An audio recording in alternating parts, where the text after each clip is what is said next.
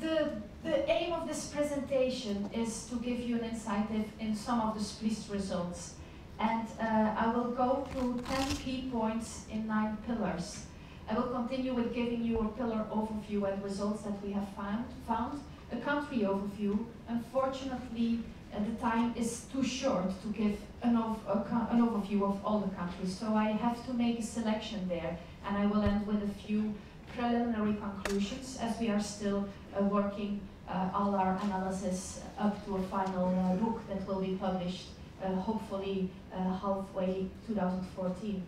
Now, I'm not going into the outputs anymore, but I just want to mention that I will continue on the figures that were used by Simon in terms of market share and where the Spliss countries are ranked according to their market shares in summer sports. So France, Australia, Japan, in that order they have performed in summer sports, and that is basically important to understand the rest of the slides. Now, as Simon mentioned, we use market share, but to give you an idea of total medals over a 4-year time period, France won 148 medals during World Championships and Olympic Games included in a 4-year time period. Similarly, for winter sports, Canada is the most successful country, followed then by Korea and the Netherlands and so on. So that is the data that we will use as a proxy for the measurement of success. And although there are different measurements of success, Simon also showed that top 8 or top 16 or top 3 in medals, it's all related very much to each other. So at a certain point you have to make a choice, and that is the choice that we will make: top 3 places for World Championships and Olympic Games. And the first statement was already mentioned by Simon: more money in equals more medals out. But there is a small but that he showed by his change of change in medals and change in expenditures. And I want to go a little bit more in depth on that, because that is useful to get an understanding of how do countries perform given the resources at their disposal. And when we look at the elite sport expenditures of all the countries we have in our sample, that varies a lot. Maybe I should start with saying, what did we include as elite sport expenditures? We looked at nationally developed expenditures, which were the governments, the national lotteries, the NOCs, as far as they were not included in the other two, and also national coordinated sponsorship. So sponsorship money that can be used by the National Sport Association to develop elite athletes, so at a national coordinated level. Now, the elite sport expenditures vary from Korea to Estonia from 8 million euros to 253 million euros. Although from Korea, this is 1 year, 2010 and 11, for Korea, it should be remarked that 50% of that budget was invested just for the organization of elite sport events. So we might need to exclude it from the total in order to be comparable with the other countries. They organized the Asian Games, they organized a World Championships in athletic, so that is included in the budget. Now we can actually make 3 categories of those countries spending more than 150 million euros, Korea, Japan and France, on elite sport. A second category of Australia, Brazil, Canada and Spain, spending between 100 and 150 million euros, with a side remark of Brazil that spends 135 million euros from taxes, government and lotteries. But what we did not include here is what is spent by the state companies. And the state companies in Brazil do invest a lot of money in elite sport. We did not include it because it's not nationally coordinated. It's they who decide to give funding to volleyball, to basketball and so on. So it's not part of what we internationally compare. But it's probably more important in Brazil than it is in some other countries. Now, also an important detail is that what you see here in the back, you might not be able to read it, but it's just to mention that countries differ in what you can buy with 100 million euros. And therefore we use PPP values, purchasing power parity values, which actually means if I would buy a box of goods in Switzerland, I would not pay the same amount of money for that same box of goods in Brazil. So there is an international comparison, PPP value, but that is in international dollars and that cannot be compared to any other value. So therefore, just to mention that although Japan and Korea are pretty much close to each other, in their PPP values, the value of Korea is almost double of Japan. And similarly, the Netherlands and Switzerland here are pretty close to each other, but in PPP values, the Netherlands actually spends more on elite sport than Switzerland does. So this is a side remark that we need to take into account. So going further on Simon's more money in equals more medals out, and what he has presented, we can here see the elite sport expenditures, and on the vertical axis the market shares by nations, and where our nations are situated, we can actually see that there is a trend, more money in, more medals out, and that there's a quite high relationship for the scientists among you. A correlation of above 0.8 is a very high correlation. But it's only, of course, 16 countries involved in this. Now, the reason why I show this slide again is basically what interests us is how the nations perform given what they invest in elite sport. And here we can see that the most efficient nations are Australia, France, and the Netherlands, because they are above that line, and also a little bit Japan. And the least efficient nations for summer sports are Korea, although if we would exclude the 50% spent on elite sport events, Korea would be somewhere around here, so probably around this regression line. Canada, Brazil, that does not perform in winter sports, but did in summer sports under their expectations, and Switzerland. Of course, we have countries that prioritize summer sports. Some countries prioritize winter sports, so therefore we separately do this analysis for winter sports.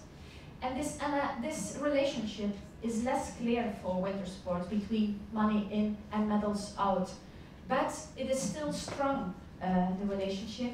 And if we would look only at what nations give to their national governing bodies in winter sports, then the relation becomes again much stronger. So it's just to conclude that more money in equals more medals out. Being the most efficient nations in winter sport, Canada, the Netherlands, Switzerland, and also Finland performing above this regression line. Now another key point about money is, so does that mean that if my government would invest 3 times as much money, that they would also invest 3 times, win 3 times more medals? And that is what Simon already concluded, that is, it is not the case, and one of the reasons why this is not the case is because all countries have increased their investments over a longer term period. If we look since 2001 until 2012, and here the percentages are written, elite sport expenditures have increased in all these countries since the beginning of this decade and by now. One exception is interesting, that is Spain.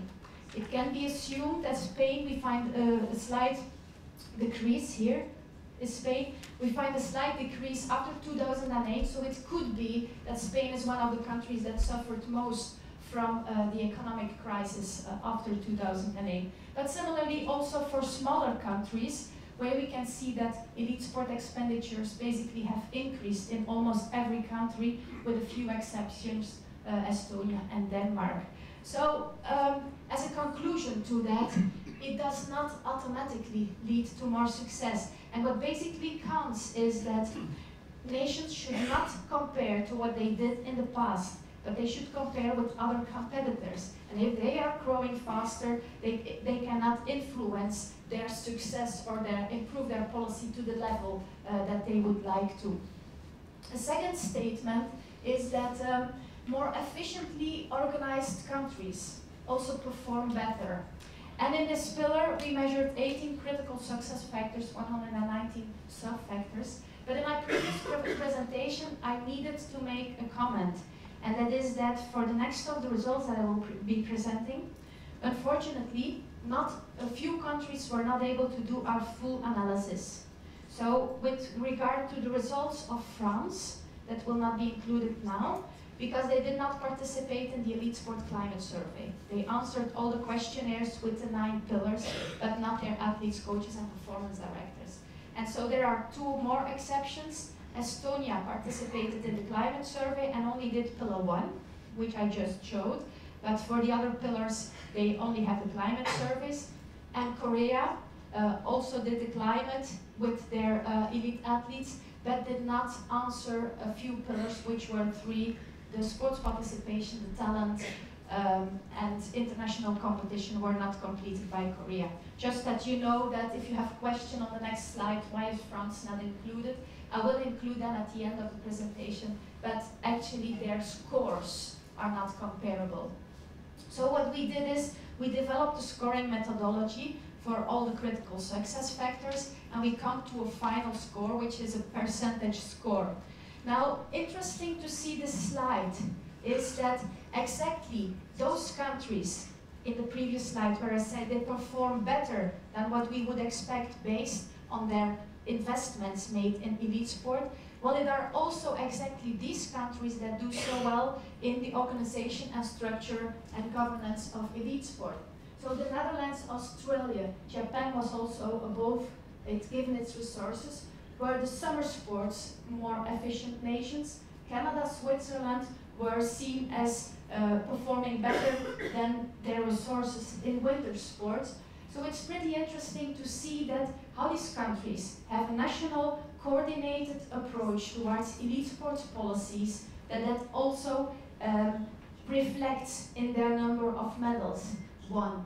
And on the other side, Brazil, Wallonia, Portugal are the countries that do less good in terms of national coordination. I will later come back on some level of Brazil. A correlation that is also very high, and here we can see it in terms of, I used a green traffic light for a successful country, a red traffic light, an orange traffic light, and I hope you can see it well with the lights. But you can see that there is a kind of trend in nations that do better than others. There are also a few exceptions. These are here Korea, that is not so strong in the national coordination of their elite sports policy over the whole country. They do have their national training center, but it's not very coordinated compared to, for example, the Netherlands and Australia.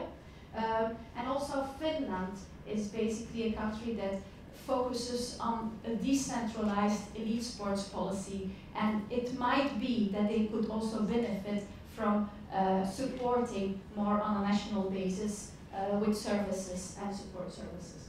The key ingredients of this pillar, and I will not do that for every pillar, just for a few, but it's interesting to see which ones were significant or highly related, is a full-time management staff at the National Sport Association. National Sport Association is like UK Sport or NOC-NSF in the Netherlands, which is, this factor is actually a proxy of elite sport funding. It's related to how much money countries have.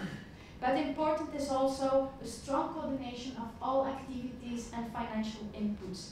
So what do we mean with this relationship? Countries that do better, that coordinate better, are also the countries that perform better. But what I found interesting is that it's not the countries that centralize the most that are successful. It's the countries that coordinate the most that is successful. And that is an important difference between two. We also see that countries with only one organization responsible for elite sport do better. Involving the stakeholders in the elite sport development, which means involving the athletes, the coaches, in the development prior to developing your strategic plans and afterwards, and also listening, giving them a voice, appears to be an important factor, and also the fact that they are represented in important decision-making structures. And then national sport associations tend to try to give more services and have objective criteria for the funding that they give to their national governing bodies. Interesting to know is that when a factor is well scored by all countries, it will not be significant, but it doesn't mean it's not important. So long-term planning of elite sport policies and communication with athletes. So in summary, basically these factors summarize what are within Pillar 2 the key ingredients of more successful nations. A third statement regards the sports participation. We did not find that a broad sports participation would be required for achieving international success. And of course that needs comments, and it would probably need a separate presentation to show all the results of that pillar. But continuing, it may influence success on the long term because of the continuous supply of young talent and a higher level of training. And I will not go much into depth on it, but we hardly find any relationship between physical education at school and school sports, between sports participation and between quality and what is national coordinated regarding quality in sports clubs.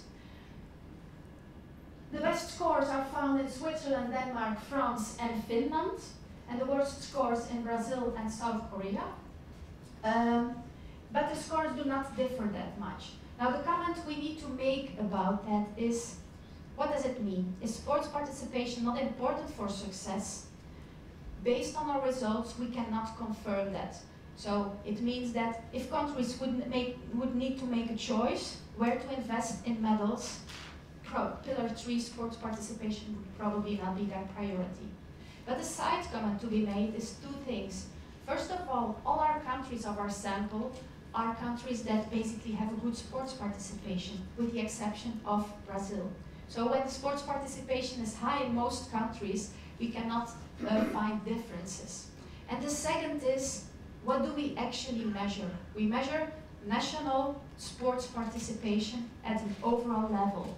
And what it means is that countries that do not perform well in Olympic Games or World Championships might also have good scores on sports participation. So it would be too easy to say sports participation is not important. No, it's not the first priority when having to invest in elite sport. If we would have a sample of less developing countries, it's probably the first priority to invest in. The fourth statement, talent development and identification is still an underdeveloped area, and it is better developed in smaller countries. So when we go through the scores of this pillar, we can actually see that, first of all, the average is around 40%, which is quite low, much lower than in the other pillars. And there are 3 countries with a green score on this. This is yellow, so it might be the lighter so, and I hope for the next slides that it does not influence too much. But the countries that actually have a good score are Flanders and Switzerland in these pillars. Flanders, for example, because of the system of elite sport and study, where students can easily have a combination of elite sport with their studies, and that is all nationally coordinated. Although it also has weaknesses, of course, but at a national level evaluated, and then also the Netherlands do pretty well. Now it might not come to a surprise that smaller countries do better in Pillar 4, and it is also significant. Smaller countries in terms of their population, and smaller countries in terms of their area, their geography, how big they are. So it basically says that for smaller nations it's easier to identify young talents and to bring them together in one training center than it is probably for larger countries. It could be an assumption that this is the case. Now, and that probably also explains why this pillar is not so well developed in most nations. Interesting to see is also that the scores for talent identification are much lower than they are for talent development. Pretty logical, this pillar should actually be analyzed on a sport-by-sport basis and not on an overall sport level, except from what can a national policy do to identify talents and to help their national governing bodies so that they can identify all the potential talents in their country. In Pillar 5, the athletic and post-career approach, there is an increasing holistic approach towards the athletic career. And what we clearly see is that more nations tend to provide a wage for athletes to be able to be able to train on a full-time basis. But it's interesting to see that the scores are pretty high in almost all countries. So possibly, if countries would have to make a choice where to start investing in, they will probably all start investing in their elite athletes, supporting them with a wage and possibly other services. The differences between the countries are especially found in the way they develop these different services. So the Netherlands, Spain, Australia are paying much attention to the holistic approach or the different services that athletes receive once they start to perform. And also Finland, Flanders, Canada, Denmark, Switzerland do pretty well. And we have a few countries here around the average. And again, Brazil could still learn from what other countries do in this respect. France is also doing good. Key success ingredients.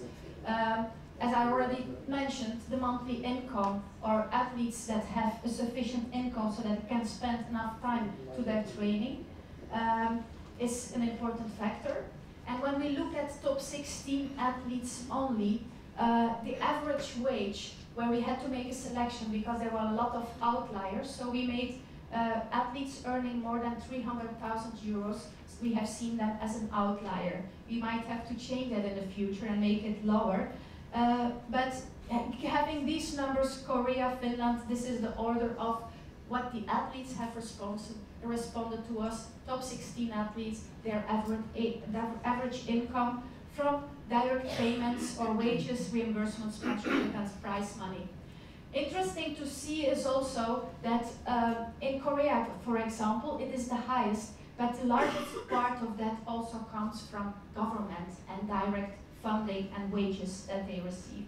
Now, what I find more important is that still, it is 70% of all the top 16 athletes, so of a sample of around 1,200 top 16 athletes, receive a monthly salary for their sport, which is quite high. But still 25% of athletes that are full-time being an athlete, so doing nothing else than being an athlete, still indicated that they earn less than 10,000 euros. So it means that they probably get some support for their career, but they really focus on their sport because they want to. And it may delay their career, of course, on the longer term, because they only focus on their sport without having a wage, and they will probably need a lot of support from their whole environment in that. This is a slide just showing how equal the support services scores are for top-level, top 16 athletes. So they receive different support services. According to elite athletes are the green bars, and according to elite coaches are the blue bars. In post-career support, it was noticed that most countries increase their attention paid to developing athletes and their post-careers, but they mainly do it during the sport career of an athlete by preparing them and facilitating them, for example, with elite sport and studies, or by giving them extra attention and coaching. But what is underestimated is that athletes are worried about what happens after their career. And some countries also support their athletes once their career has ended. For example, with finding a job. For example, financially, because they have often had a delay in their career. And we asked a statement to the athletes. We asked to rate concerns about my future prospects outside sports negatively affect my ability to focus fully on being an athlete. And we asked them to rate that statement, where we can still see that while 30% overall of these athletes is worried about that, or indicates to be worried about that, but it should be a point of attention, especially in Portugal, Northern Ireland, Brazil, Korea, and Estonia. But in all countries, as long as it was during the career, they did well. Post-career is still developed in a limited level, and we know from other research that that might be reasons why athletes want to end their sports career. Another pillar, this is pillar 7, concerns coaches. And the coaches pillar was an important pillar in relation to success. That relation was higher in winter sports than it is in summer sports. It's the only pillar where the relationship was stronger for winter sports. Now I would like to refer to Marcel Sturkenboom from the Netherlands a few years ago, who mentioned that if you have the ingredients, you still don't have a good recipe. It's how you bring the ingredients together is what counts. And that is exactly the role of the coach. So the question is then, what can a national policy do to have better coaches? And if we look at those ingredients that are significantly related with success, we find the highly income of the coaches, a well-developed coaches system and the education system, the continuously development of coaches, a sufficient number of coaches that is qualified in the country, a strategy to attract world's best coaches, transfer of knowledge, communication, interdisciplinary collaboration, which means that coaches have enough opportunity to exchange information with each other, a coordinated support program so that not only the athlete can be a full-time athlete, but also coaches can be a full-time coaches. So nations have developed systems so that coaches are paid on a full-time basis. A written work contract, which determines a bit their social situation and the recognition of the job of a coach. And then having a database of what coaches in the country have which level. Looking at the scores of Pillar 7, the coach provision and coach development, Canada has the best score of all other countries, and the coach education system in Canada is very well developed and very much coordinated also with the different research centers in Canada. Also Australia, Switzerland do well. The averages are also quite high. They are almost 60%. Countries that do worse are Brazil, and as you can see, we have a lot of countries that are around that middle. Basically because coaches do not get the opportunities enough to increase their expertise and to become a world-class coach at an international level, because that is something that should not be developed at a national level. I've decided to reduce the presentation a bit to come to a next part. So I will summarize the 3 other pillars, and the first statement or conclusion was that a network of sufficiently high-quality national training centers with full-time access for athletes is highly valued. Basically, countries that have national training center where athletes can train on a full-time basis, but not just that, also that athletes have priority access in their own environment to the elite sport facilities are basic factors where good performing countries do better.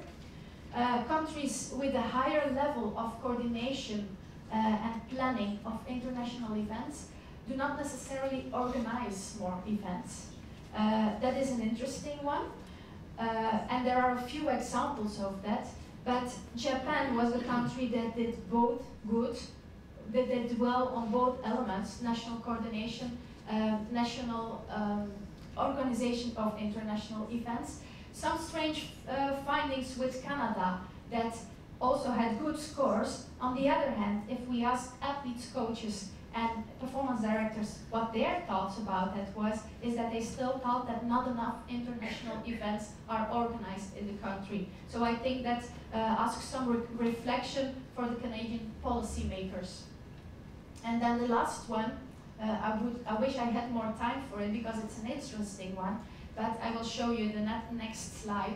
Scientific research was highly rated and highly related to the success in summer and winter sports of all the countries. which could actually mean that it is an area for future development. If countries want to win, to have a competitive advantage more than they have now, well, countries with money will basically put efforts into that pillar. And we can see, as Simon already told, the Japanese Institute of Sports Science, also the National Trainings Institute of the Australian Institute of Sport, are important issues in this regard. Now, if we look quickly at these scores, we can basically see, and that is also a good notice, that Pillar 6, which are the training facilities, are high scores in almost all the countries, with a few exceptions in Brazil, Northern Ireland, and also Wallonia.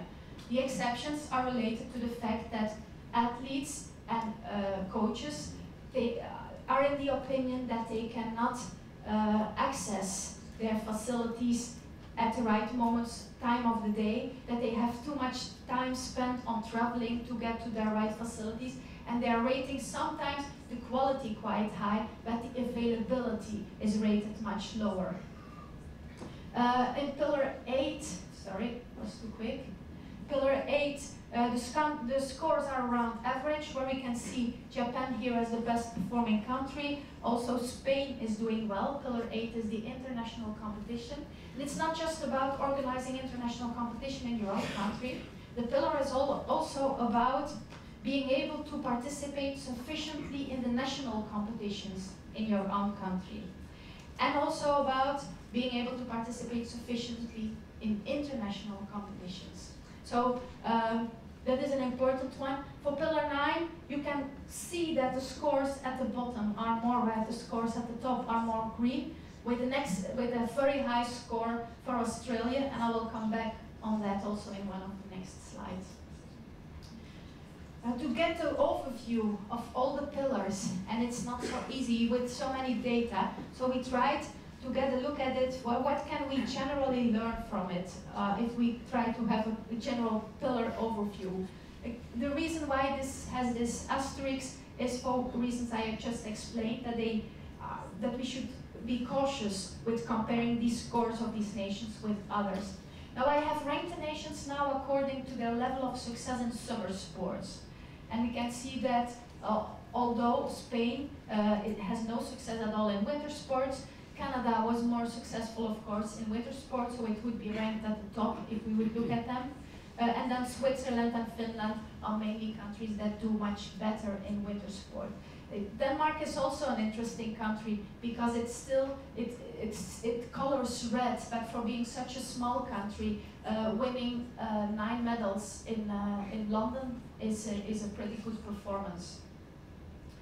This is the overview of all the traffic lights, and the point I wanted to come to is, let's have a look at it from a distance and see, well, countries that perform better, do we also find more green there? Countries that perform worse, do we also find more red there? And in which pillars can we clearly notice this? In the financial pillar and in the scientific research. We can not as strongly find it, but also find it in the organization, coaches and competition. And here we can see that these scores are much lower compared to the other countries. So Pillar 3 and 4 are not a priority pillar for countries that want to invest in elite sport or that want to win more medals. And that, of course, raises some question for the short-term or the long-term development. Pillar 5 and 6 are 2 pillars where all countries do quite good, except from Brazil. Now, in the beginning, we started with saying what are the countries that perform above the average, and that were France, Australia, Japan, and the Netherlands, that given their resources, they do well. So let's have a look only at these 4 countries and try to find out where do these countries all do well in, and we come to the same conclusion that all these countries have a well-developed athletes, facilities, coaches, and research. And an exception is a little bit the financial situation, because the Netherlands does not spend that much money into elite sport. And therefore I think that the Netherlands is an interesting country to have a look at, because it might mean that they do more with less money. So let's deeper let's go a little bit deeper onto that later on. When we look at it for winter sports, the relationships are less clear than they are for summer sports, and that will basically be also one of the elements to conclude regarding our pillar model. But we can find, well, at least no red scores in the organization, facilities, athletes, and coaches. The scores are a little bit, the relationship is a little bit lower, but it's still showing some of the relationships. But as well interesting is looking at the bottom line, where we find more red, with the exception of Denmark, which is pretty well organized in the elite sports policy, although it's much more decentralized than many other countries do, and they would, for example, also much more collaborate with their municipalities in regard to elite sports. And they are the only country that does focus on collaboration with municipalities. I think that the most interesting country here to pick out of that is Brazil, because there are two pillars where they do well, the finance and the competition.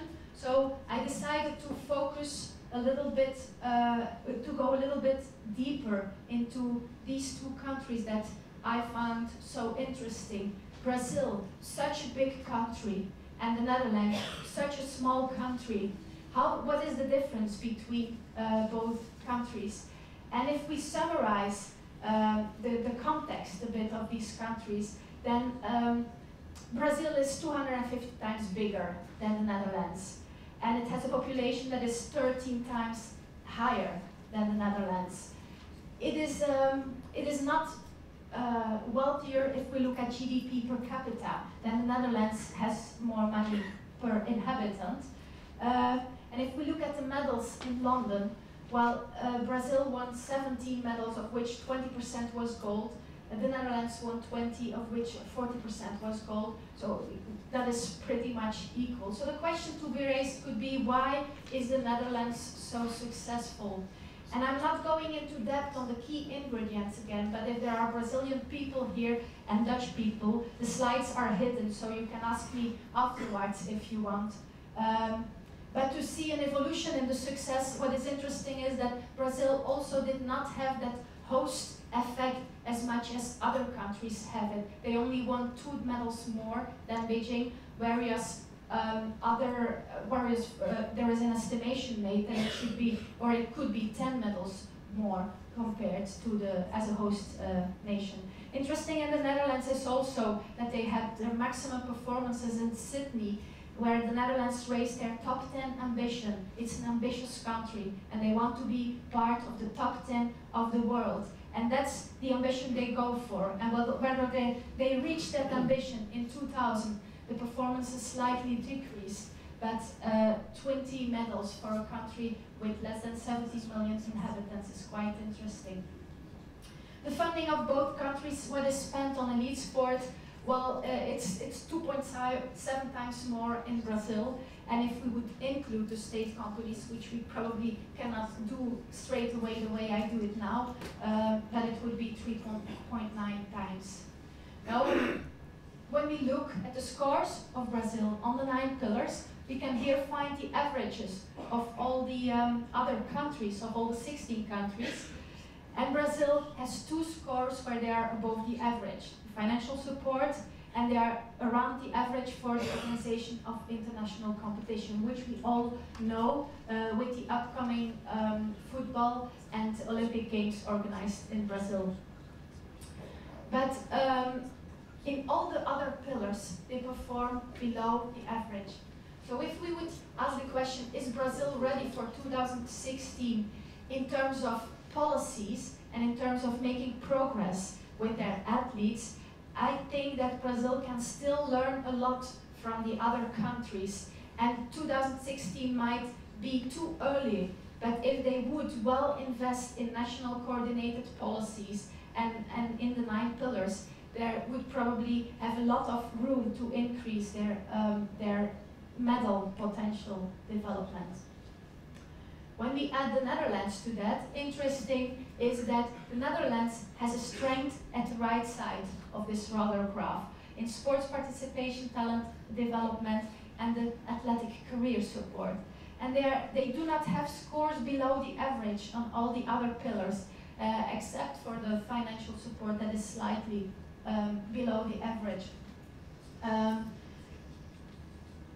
Now, as interesting is that if we now look at the good performing countries only, do they all then do the same like the Netherlands? Would they all perform in pillar, well, in pillars 3, 4, 5? We already noticed that they do not, but it is an important issue because countries may have different ways in which they invest in elite sport. They may have different blends of critical success factors, and they may have, the best performing countries may have a different competitiveness in certain pillars. So let's look at the traffic lights of a few other countries, beginning with Australia. What is interesting is that the scores of Australia are above the average of all the countries, except from one, the international competition.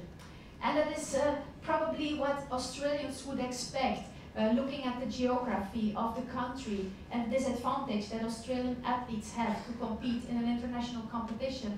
On the other hand, the advantage that European athletes have, because traveling within Europe only takes a few hours. So that is obviously also clear in this pillar, and the maximum score is the strength of Australia. Research, innovation, it has its strength, it has had the highest score of all the countries. When we add to that Japan, we do not see that same spider web for Japan. It differs a little bit, and that makes it interesting. Good performing countries do some things differently, although they also do well in Pillar 9, the scientific research, but they have the best scores of all the countries in the international competition and the training facilities.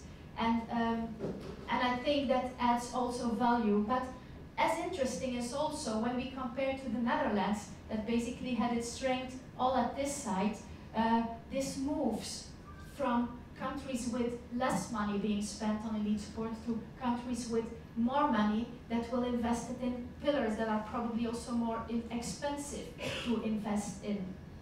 Adding Canada to that, Canada is also doing pretty well in the Olympics and also in the pillars, with the exception of talent identification and development, a big country, but also no national coordination of, for example, elite sport and study systems. What does it mean? It means that an athlete and a coach depend on themselves to be able to combine elite sport and studies. Although there are a few provinces in Canada that organize it, but at a general level, it was not positively evaluated also by the athletes and the coaches. Canada has a strength in coach development, as I already mentioned. So we have seen here 3 different countries with different strengths. And this way, I assume that these 3 countries can learn from each other, but these countries can also learn from the Netherlands that did well here. And the Netherlands will probably be able to learn more at this side of the other graphs. There are many Belgians in this room, so I also wanted to show the traffic light of my own country. And Flanders is the northern part, Dutch-speaking part of Belgium. What I find interesting about it is that we did this study in 2008, and Flanders performed below the average on all the pillars. It had its biggest gaps in the financial support, in the post-career support, and in the coach development. Now, a few years later, a lot has happened in Flemish policies. The investments have tripled over the past 10 years, and it shows that also these investments have led to some improvements in the pillars. Now, Flanders has its strength in Pillar 4, although we all know that it can also be improved in many ways. But compared to athletes at the national level, we have a situation where many countries would envy us on their elite sport and study systems. There are also things we can learn from other countries in terms of individual approaches, but that is the strength of Flanders. Now, adding Wallonia to that is also interesting, because in 2008, Wallonia was below the average on all the pillars, and they are still below the average on these pillars, also with an exception on pillar 4, talent development. So I think in our country it is necessary that both parts, both regions start probably collaborating, learning from each other and improving their elite sport policy. So despite the increasing investments in Wallonia, they are still lower than Flanders. They did not catch up in the same way. So I think the whole country can still learn from many other countries, but also from each other. And then to end with some conclusions, and it's basically a summary of what I have already said to come to some points. The starting point of what we do is policy important? When I talk to Colazzo, for example, which is a private company in Belgium, they would basically ask the question, policy is not important, we do not need policy to be successful. Well, I think that with our results, we can clearly show that countries with a good coordinated approach to policy development, they do better in international competition. An athlete should not depend on its policy, but the policy should facilitate so that the athlete can perform well and develop well.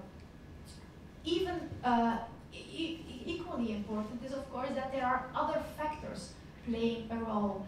And for example, with regard to Flanders, the budget of 22 million euros could be simply not enough to perform at another level, but there are many other critical success factors within that same amount of money where we could learn from other countries.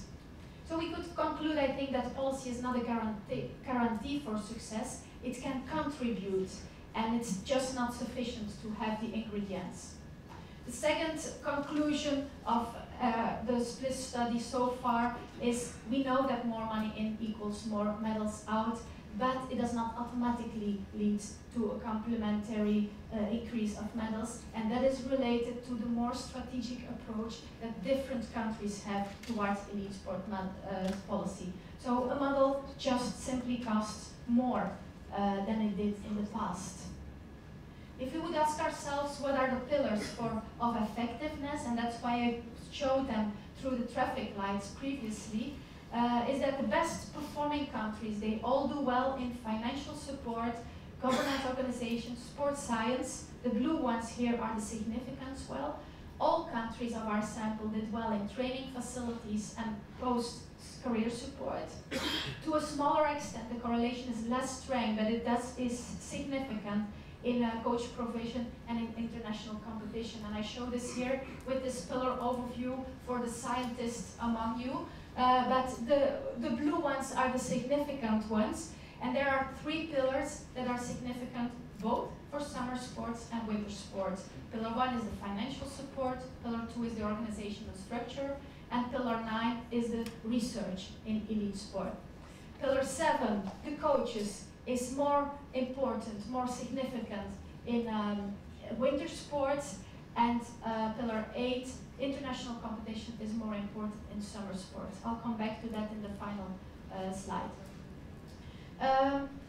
We have found that the scores were relatively weak in pillars 3 and 4.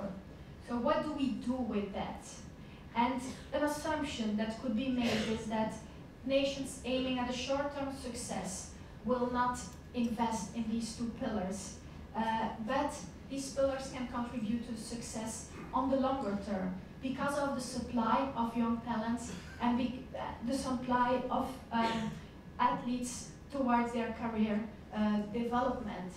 And it could be that as smaller nations did better on this pillar, also nations that do not perform well in international competition will basically invest in these pillars.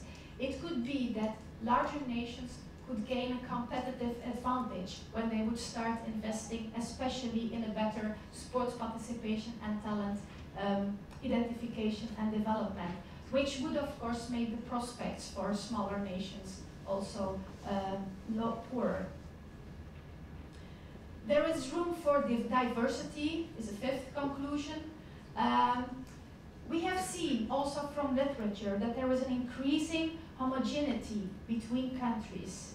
that they are basically, over time, they have copied systems like from Australia and from the former communist country, and that has led to investing in similar pillars. The key pillars are the same in many countries. But when we look closer, we see variations in the way they combine different critical success factors. So there is still room for diversity. And that might also depend on how countries apply the policy and the different factors to their own policy context and their different situations. So while there is an increasing homogeneity, there will also be an increasing variation between how countries develop their elite sports policies. Interesting notice is also the terms bench learning and benchmarking, where we usually use benchmarking, but more important is that nations just take these critical success factors that are most and best applicable to their own situation. And then finally, summer sport, winter sport. I found this an interesting one because it appears that most pillars are more correlated to success in summer sports, and only pillar 7 correlated more in winter sports.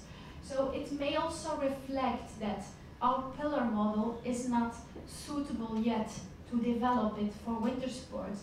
And a possible explanation for that might be that in winter sports there are more commercial developments, and it is less depending on a national coordination, for example, in ski resorts and ski clubs. So I believe that there is a need for further validation for this model also in winter sports, which will actually be the theme of the PhD of one of the students here, Andreas Weber.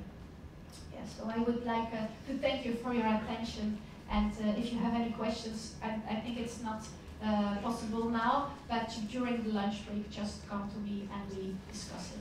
Thank you.